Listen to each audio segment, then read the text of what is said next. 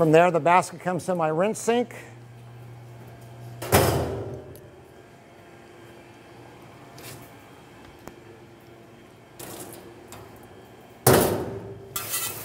And we're using, and it's important here to use hot water. If we use cold water, that's going to slow down the drying process. So we want to use hot spray water.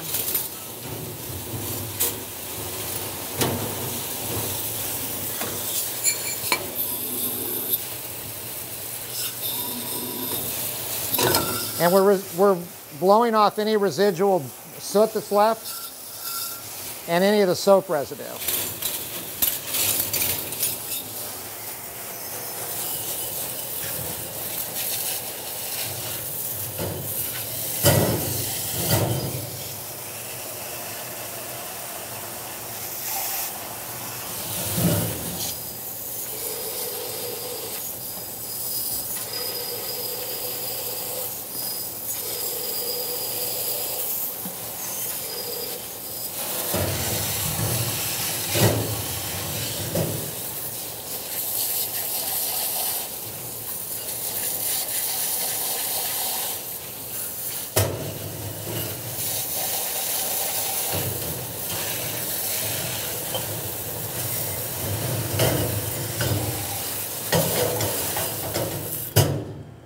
From there, I'm taking my basket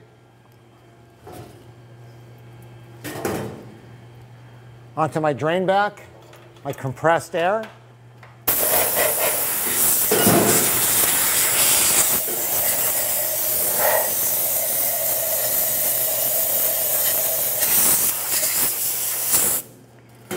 Especially with cups or bowls, you want to go into the cavity to blow as much of the water out.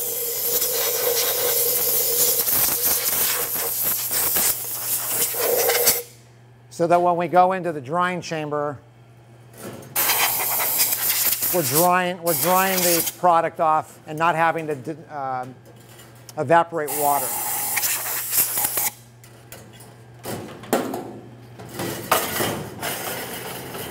We slide in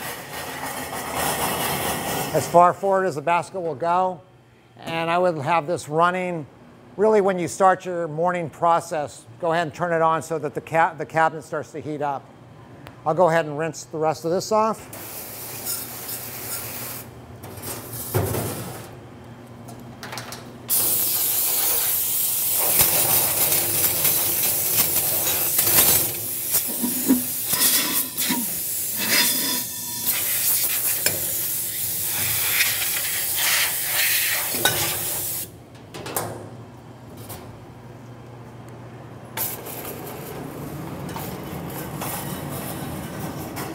The drying process takes approximately 6 minutes, so after a 6-minute cycle, we'll be bringing everything out the back end of the tunnel dryer to wrap.